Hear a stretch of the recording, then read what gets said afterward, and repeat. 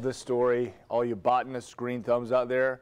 For the first time, scientists have used lunar soil, moon dust, collected by NASA's long ago moonwalkers to grow plants. How about that?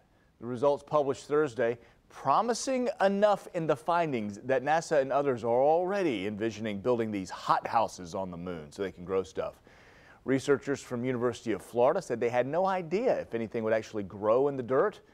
They planted in that soil last year. It was collected by Apollo 11's Neil Armstrong, for heaven's sakes. All the seeds they planted sprouted. The plant's a little bit stunted still. Scientists say they're thrilled. They plan to repeat this experiment. For us, yeah, the first message is, holy cow, plants can grow in lunar soil.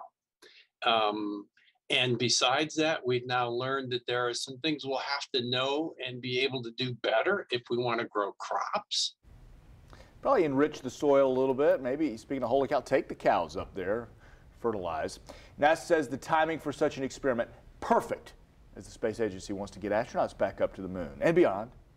That's a pretty neat discovery right there.